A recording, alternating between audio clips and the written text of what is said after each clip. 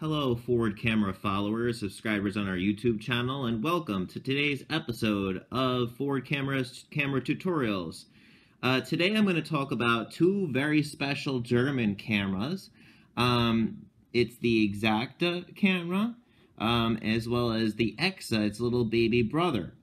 These cameras are some of the first SLR cameras, or this company produced some of the first SLR cameras in the entire world.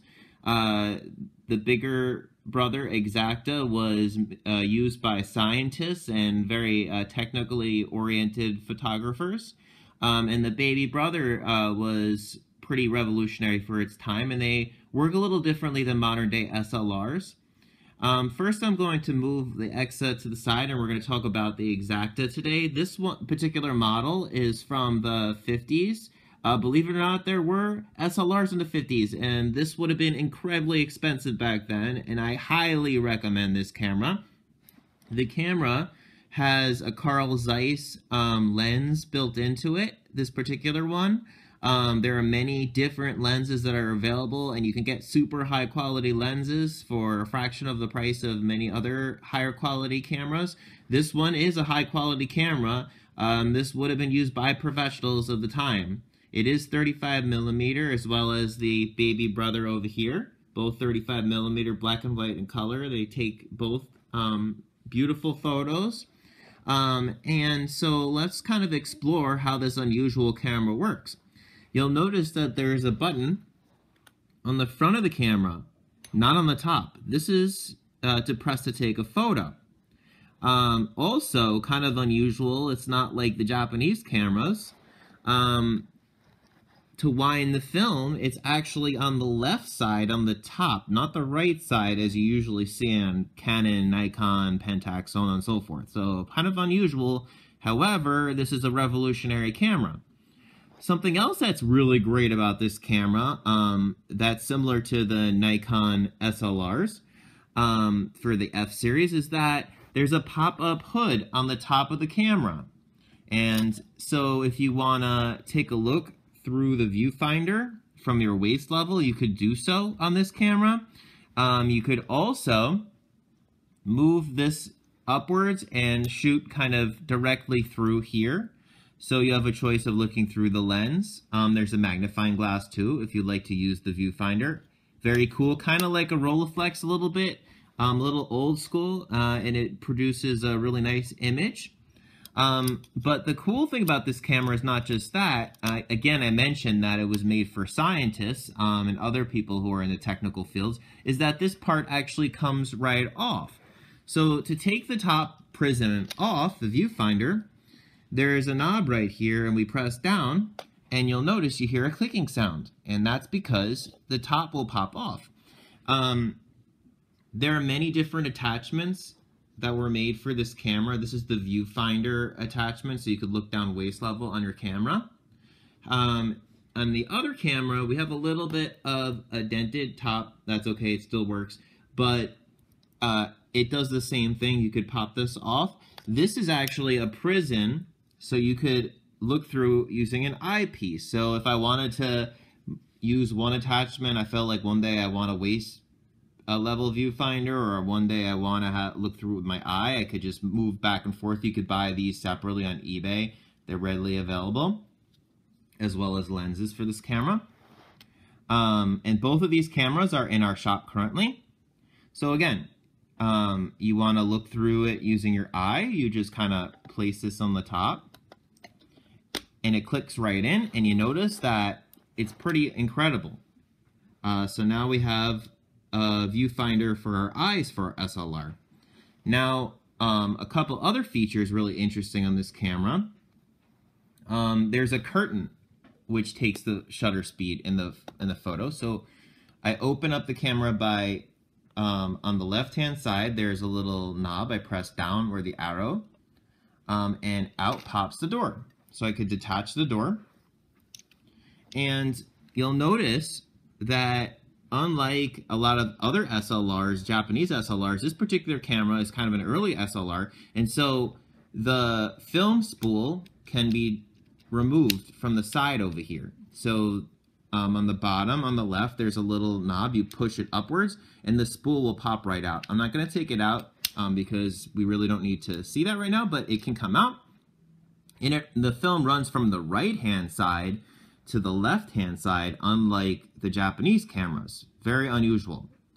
So you put your 35mm spool in here, close it, run the film spool around the back and into this spool, just the opposite as most other SLRs, the complete opposite actually. So you've got the knob on the left-hand side to wind the film, and you put the film on the right-hand side, unlike most Japanese SLRs that you might be used to, but it still works great. And the other thing is, it's kind of sharp. Back in the day, you would want to cut the film, remove the film on here in a dark room. You don't need to do that anymore, but they have a little knife. When you move this knob here, you could cut the film manually. There's a little knife that will chop the film off the spool. That's just an old school feature that we don't use anymore, but if you like to, you could do that. Just be aware that when you place the film inside this camera, you don't want to hurt yourself with this little knife, okay? So anyway, as you can see, there's a curtain. Now, to crank the camera, oh, by the way, over here, it tells us what picture would be on right up here. So if you notice there's numbers here, it tells you what frame you're on. So we would crank it. Right now we're on bulb mode, right? So if we want to change it to a different shutter speed, say 1/1000th of a second, we would move it to 1000. Or, you know, 1/100th of a second, we move it to 100th of a second. But you always follow the arrow, so it'd be counterclockwise. So we move that for the shutter speed, 1/50th, 1/25th. And then there's time mode, which is Z, and bulb mode. So I'm going to put out 1/1000th of a second, right, which is the fastest. And the cool thing about this is, back in the 1950s, that would have been revolutionary. Most SLR cameras that you use from the 70s and the 60s, in the 80s, 1/1000th of a second is standard. However, on these really old cameras, that's revolutionary, 1/1000th of a second. Anyway, so I just cranked it. And to take a photo, I press down on the shutter button, which is the front of the camera. It takes a little getting used to. And you'll notice that it takes a photo. Now, I'll show you again. The mechanism is a little different. It's a curtain shutter. So you'll notice when I wound it, I'll press it so you can see it. It goes by really quickly. So if I do it at a slower speed, say 1/100th of a second, you'll notice the curtain move to the next slide, right? And then watch. Or a slower speed, 1/150th of a second. Move it, and then watch what happens. You'll notice that it went across, okay? Let's just say you want to have a little bit of a timing on your camera. So you put it on a tripod, you want it to take long exposures, or you want it to wait until it takes your photo, you know, set up on a tripod.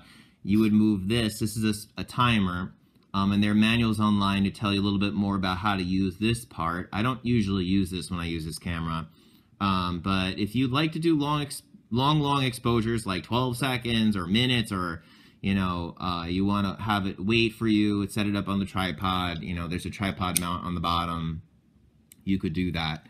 And it makes really great photos, especially with the super sexy Carl Zeiss lens. Now, there are a lot of other manufacturers who produce lenses for Exakta. This was a big name in the 50s, all the way up until the 70s, when the company unfortunately went under. However, German cameras, I have to admit, are my personal favorites. They're built to last. They're built like tanks, and the design and the engineering that goes into these cameras is remarkable, especially for the lenses. So that's just a personal bias of mine.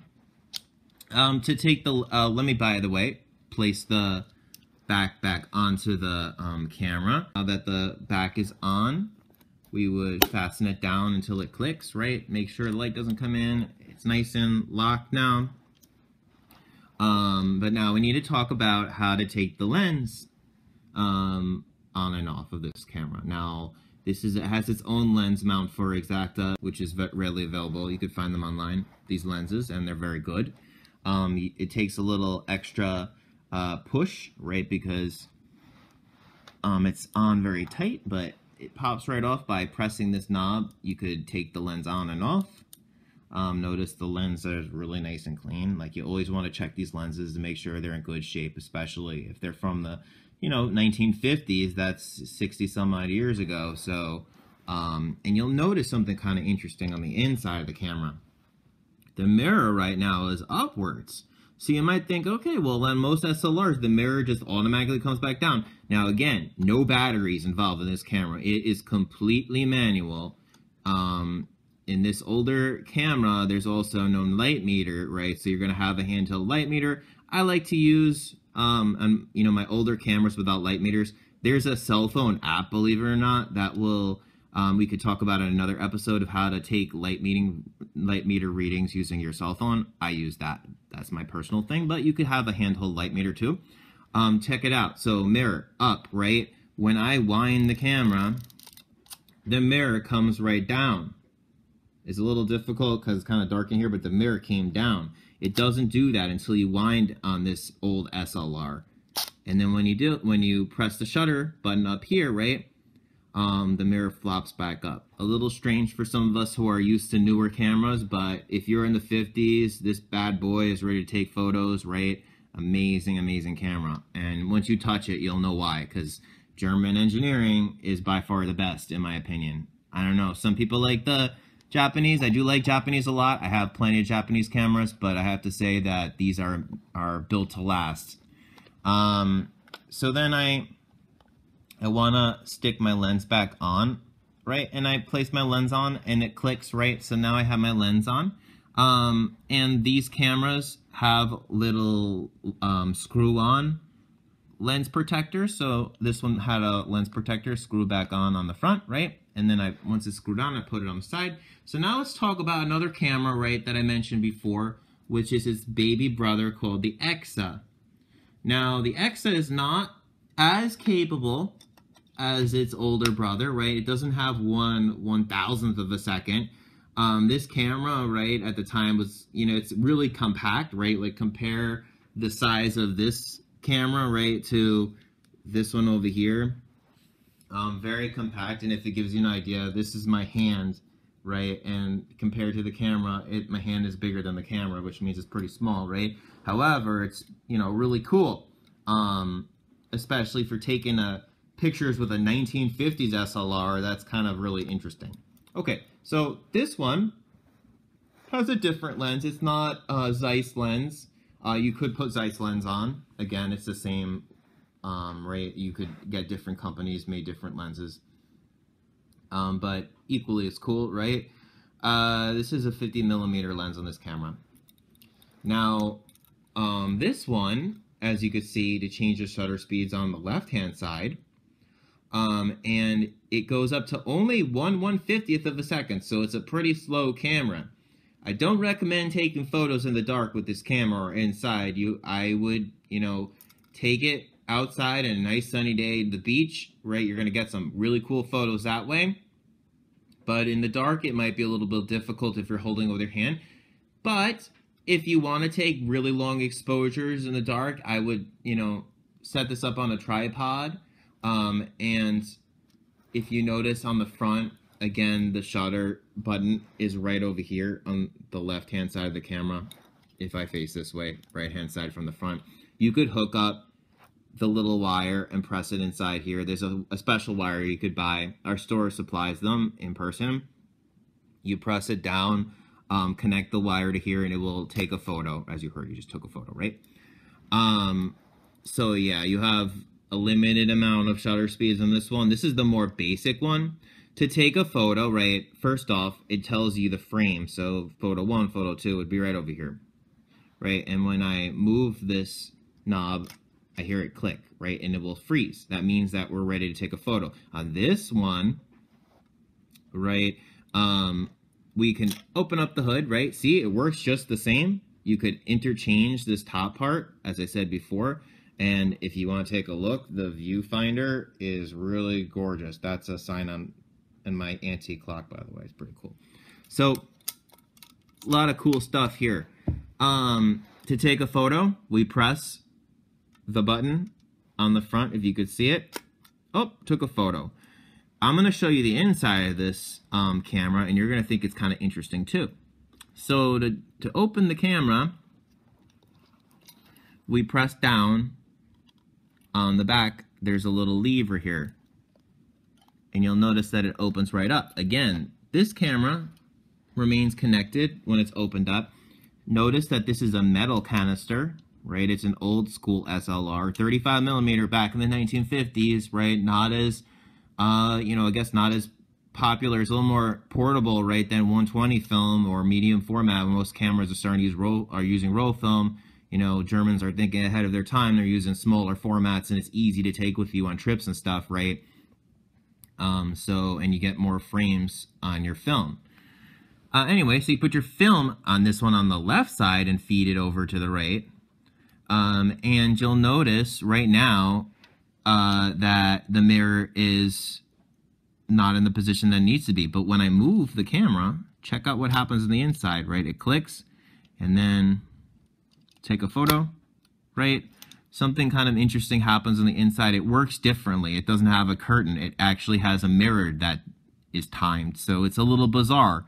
I mean, at the time, this is kind of revolutionary. So they're playing around with different ideas of how their camera should work.